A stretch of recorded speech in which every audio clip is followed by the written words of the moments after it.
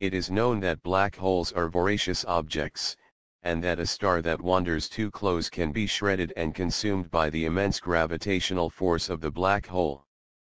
Usually, however, astronomers only observe the devastation after the fact. Catching it in the act is far rarer, and has occurred less than a handful of times. An international team of astronomers has made a new observation of a black hole getting its lunch on, and the event they describe in a paper published in the journal Science is spectacular.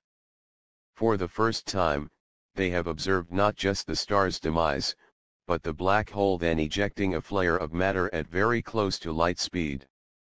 The star, about the same size as the Sun, was first observed slipping from its trajectory into the gravitational field of the black hole by a team of researchers from Ohio State University, who announced their discovery in December of last year. When Van Velzen read about it, he knew he had only a very small window in which to work to capture the jets in action. Previous efforts to find evidence for these jets, including my own, were late to the game, he said. Van Velzen's team was just in time.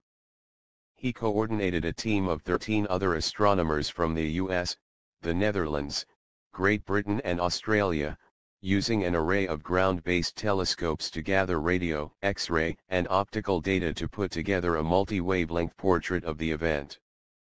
Black holes are difficult to study because we can't actually see them. Their gravitational pull is so strong that not even light can escape. The only way astronomers can study black holes is by studying their effect on the space around them, including what they consume and what they emit.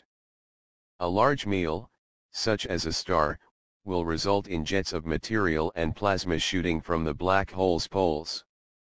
It's not really known how these jets are formed, but according to one hypothesis, as material falls towards the black hole, it is superheated and ejected along the black hole's spin axis, confined to a narrow, conical jet by strong magnetic fields. Black holes can also be orbited by disks of matter called accretion disks. By ruling out the possibility that the sudden spike in light was from the black hole's accretion disk, the team confirmed that a star was being devoured.